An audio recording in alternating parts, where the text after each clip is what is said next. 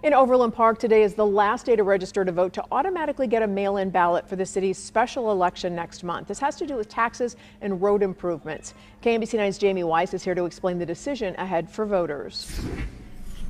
Back in March, the Overland Park City Council unanimously approved an ordinance called OP Moves. That ordinance authorizes a 0.3% sales tax to fund traffic and infrastructure improvements. This comes after an advisory group recommended the city dedicate an extra $28.5 million per year to go towards streets, stormwater, and traffic systems.